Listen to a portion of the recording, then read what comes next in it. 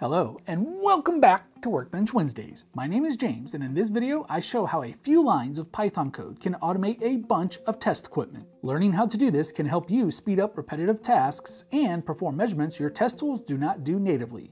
And it's just fun to write a simple test script that makes all kinds of cool test action happen. All of the code and details of what to install are available in the link below on the Element 14 community. With that, let's go automate.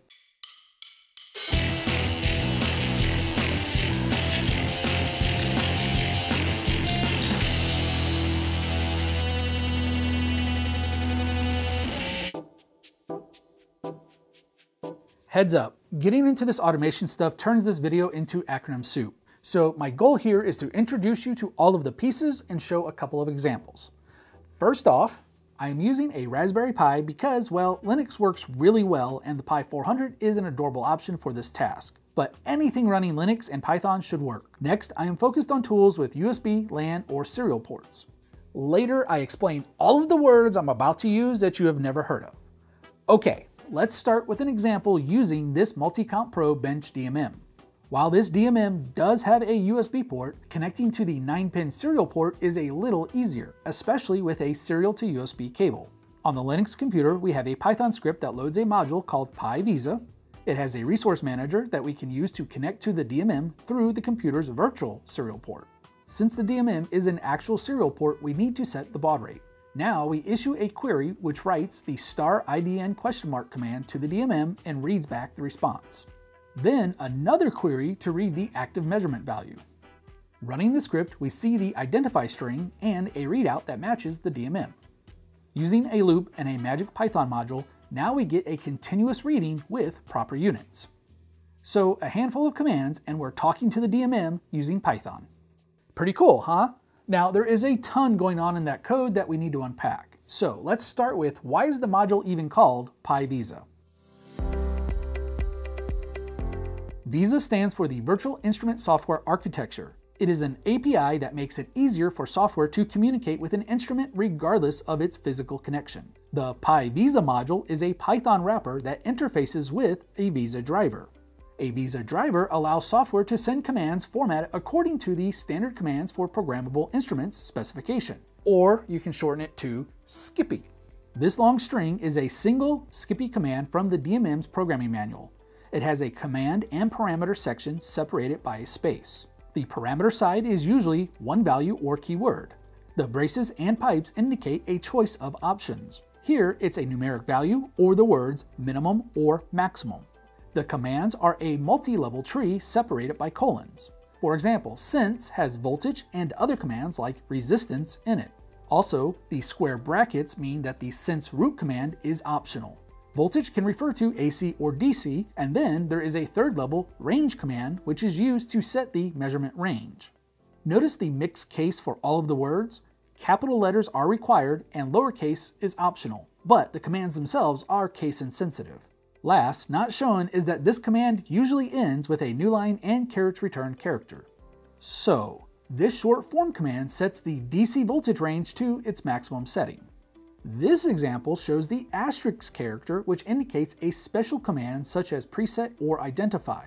The semicolon is a shortcut to send multiple commands on a single line.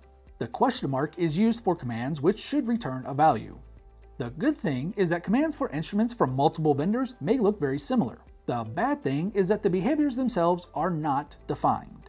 For example, on this scope, *RST is the same as pressing the front panel's preset button. While on the power supply from the same manufacturer, that same command reboots the entire instrument. Which, by the way, when an instrument reboots, you usually lose the VISA connection to it. You might also hear of IVI, which is another API known as Interchangeable Virtual Instruments. It mostly replaced a really old standard called VXI, but in general it uses the VISA driver to also send SCPI commands. So, to talk to instruments, the computer needs a VISA driver. VISA drivers are available from several test and measurement manufacturers including NI, Rohde & Schwarz, and Keysight, plus a few others. However, make sure you read the licensing terms very carefully. In the case of at least one of those, my interpretation of their license says you cannot use their VISA software unless you use their popular automation software, some of their hardware, or pay a $700 licensing fee. For that reason, in this video, I am using an open source VISA driver called PyVISA-Pi, which is not confusing at all, is it? So to be clear, I am using the Python module PyVISA as a wrapper to the VISA driver called PyVISA-Pi. Now you can tell PyVISA which VISA driver to use if you have multiple installed. When you start getting targeted ads for credit cards, please don't blame me. Anyway, next, let's talk about GPIB, LXI, RS-232, and USBTMC. Really, I'm not just making up letters as I talk. These are all real things engineers say as if they're actual words. About 500 years ago, Hewlett-Packard was best known as a test and measurement company. Back then, some of their instruments included an HP instrument bus connector. HPIB connected entire labs of equipment together and could be controlled by a desktop calculator. The SCPI controllers got smaller over time. Eventually, the connector turned into the IEEE standard 488 and became known as the General Purpose Instrument Bus, or GPIB, across the electronics industry. Standalone instruments adopted GPIB and then eventually adopted the SCPI command set. Around the 2000s, Ethernet became a popular replacement for GPIB.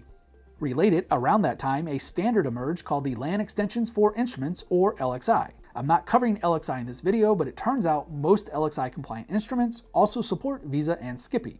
By the way, VISA supports LAN as well. Its resource string is typically TCP/IP, the address, sometimes the port, and then either INSTR or socket, or HSLIP. Socket is basically just a telnet connection to the instrument, which is an easy way to connect and test commands without installing anything.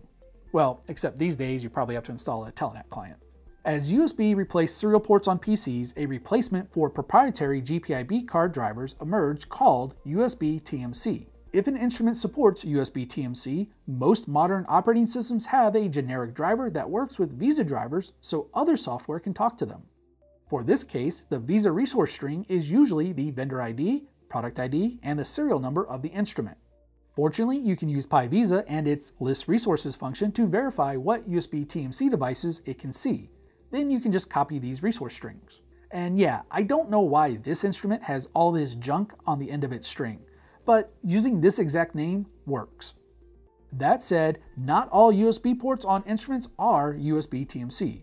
Sometimes they are virtual serial ports, and sometimes they are custom devices that interface through something like a custom libUSB driver.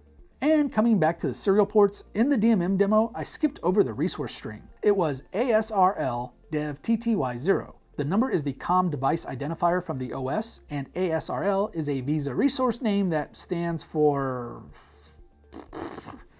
I give up. I'm skipping over GPIB because good GPIB adapters are extremely expensive and out of scope for this video. One thing to know is that there are some inexpensive adapters out there that have dodgy VISA support, so be careful if buying one of those. Okay, now let's go and expand the previous example to automate measurements from a previous video. Previously on Workbench Wednesdays. We introduced the intern and manually measured the frequency response of an op-amp circuit. While it only took him a few minutes, the process was very error-prone and slow if we wanted to make circuit changes. So now, let's teach the intern about getting replaced by automation. Here is the DMM from before, a function generator, a power supply, and an oscilloscope connected to the TL081 op-amp circuit. The function generator signal goes in, the scope measures the in and out, and the DMM measures the voltage rail of the power supply. Like before, the DMM is connected with serial. The power supply and oscilloscope are connected by LAN, and the function generator is connected by its only option, USB. On the Pi 400, we have a Python script that connects to the instruments and configures them. For example, on the oscilloscope, I preset it, then turn on channels 2 and 4, and configure some measurements. There's a loop to send each of these SCPI commands. Now, I'm not going to go line by line in this code because you can download the full script on the Element 14 community with the link below. But the core automation stuff are these for loops that set a frequency and then measure the voltage in and out plus the phase difference. Each data point gets written to a CSV file that can be opened in a text editor or spreadsheet program. And then you can graph the data like we showed in the Bode plots episode. Okay, here's the full code running while I drink my tea. The nice thing about this setup is that I can easily change the op-amp circuit or the parameters that the script sweeps. I mean, now that the code is done. I have a question. Yes? Couldn't you write something in Python to do the graph instead of doing it with that other program? Well, yeah, I just wanted to focus on the automation. I'm not a Python programmer. Also, doesn't that scope do this measurement? I saw a video about that somewhere. Well, yeah, this scope has that frequency analysis option. In fact, I think all of my scopes do. I just use this measurement as one example. And then why use a function generator? The scope also has one of those built in. Yep, you're right. I could have done that. Thanks for your feedback. Now, one more thing I want to talk about is that this automation stuff is not always plug and play. So when your instruments won't talk to you, here's a few things to look for. When the Hello World IDN fails, try two things. First, enable a small query delay to pause between the read and write. Some instruments need it, some do not. Next, change the line terminators used by PyVISA. I found TCP instruments using socket need to be changed to just using the new line character. Not everything supports commands like Operation Complete, and some instruments, like the DMM, says it does in the manual, but it always returns 0, which can complicate error handling when you cannot tell if the instrument is done processing the last command. One way around this is just to keep sending commands until they're successful. Sometimes instruments stop responding, especially after you send them a whole bunch of bad commands. Resetting the tool or physically cycling its connection might help. USB devices that require a PC to operate are not usually USBTMC. For example, this oscilloscope's Windows software provides a SCPI interface over TCP/IP, but not all USB-based instruments have this support. Speaking of USBTMC, the Python VISA driver works great with USB devices on Linux. It's why I use the Pi 400. But Windows is a different story. For example, here are the same 4 instruments we've used before, all connected by USB. Device Manager and Windows can see them. However, PyVISA with the Python driver cannot. Even more, however, when PyVISA uses the RNS VISA driver instead, it can see them just fine. Using this tool, Zadig or Zadig, you can change the instrument's INF from USBTMC to libUSB. But then you also need to install a different version of libUSB so that PyUSB can let PyVISA connect to the new driver. Okay. Look, I got this process to work once, but then I couldn't repeat it for the video. So that's why I recommend using Linux instead, even if you have to use a virtual machine. At least when you're using USB devices. Other interfaces like LAN work fine with Windows. Last, most instruments can only operate in local or remote mode. Sometimes they automatically go back to local, sometimes they do not. When they do not, you must press a local button so that the front panel starts working again. Some of those issues might seem frustrating, but that's only because they are. However, once you get connected to the instrument, the issues you run into usually have a clear solution. One place you can get help with this kind of stuff is the Element 14 community. And even though I say this in every video, I really mean it this time. Remember, that is the best place to ask questions because no automation question has a short answer. As always, thank you for watching. For now, it is time for me to get back to issuing SCPI commands over a VISA driver through an IVI interface on a TCP/IP connection to my remote electronics workbench.